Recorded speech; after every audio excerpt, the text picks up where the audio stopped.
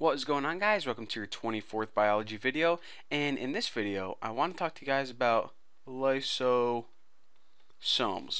Now, lysosomes are special vesicles. They're actually made by the Golgi apparatus, and the job of these is basically to clean up your cell.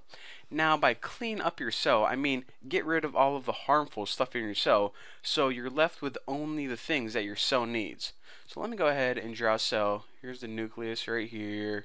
Good looking nucleus, and might as well draw some ER to give you guys a context of where everything is. Some pretty good looking ER. Draw some smooth ER. Oh, nice. It's some smooth. Kind of looks like a tapeworm. No big deal. And let me just go ahead and draw the Golgi apparatus. I'll draw it as blue. Wow, that is a really bad looking Golgi apparatus. Okay, so there's your Golgi apparatus right there. And now let me go ahead and draw you guys what a lysosome would look like. So the lysosomes would pretty much be these things right here, these vesicles that are just floating around your cell. You actually have a lot of them in your cell. So just go ahead and label these lysosomes right here, in here. Now, inside your lysosomes are digestive enzymes, and what these enzymes do is they break up crap that's harmful to the cell. So say we had something harmful right here and harmful right here. Maybe it was just a molecule that your cell didn't need, or maybe it was a molecule that might be hurting an organelle. Well, what these lysosomes would do is they would surround this molecule right here and begin to break it up into smaller pieces. Now, once it's broken up into smaller pieces, then the cell is either going to use those pieces to build something else, or it's just going to spit them out of the cell.